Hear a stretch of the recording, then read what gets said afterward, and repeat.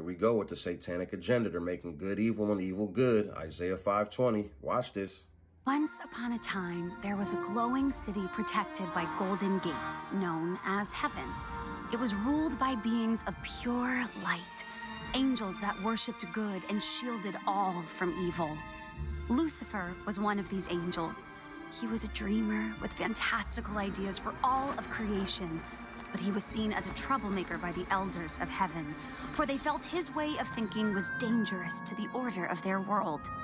So he watched as the angels began to expand the universe in their ways. From the dust of earth, they created Adam and Lilith, equals as the first of mankind. But despite this, Adam demanded control, and Lilith refused to submit to his will. She fled the garden.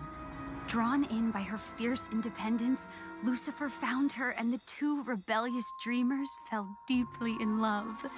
Together, they wished to share the magic of free will with humanity, offering the fruit of knowledge to Adam's new bride, Eve, who gladly accepted. But this gift came with a curse, for with this single act of disobedience, evil finally found its way into earth. With it, a new realm of darkness and sin, and the order heaven had worked to maintain was shattered. As punishment for their reckless act, heaven cast Lucifer and his love into the dark pit he had created, never allowing him to see the good that came from humanity, only the cruel and the wicked.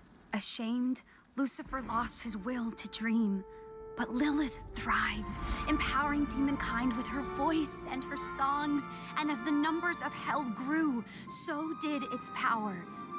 Threatened by this, heaven made a truly heartless decision, that every year they would send down an army, an extermination, to ensure hell and its sinners could never rise against them.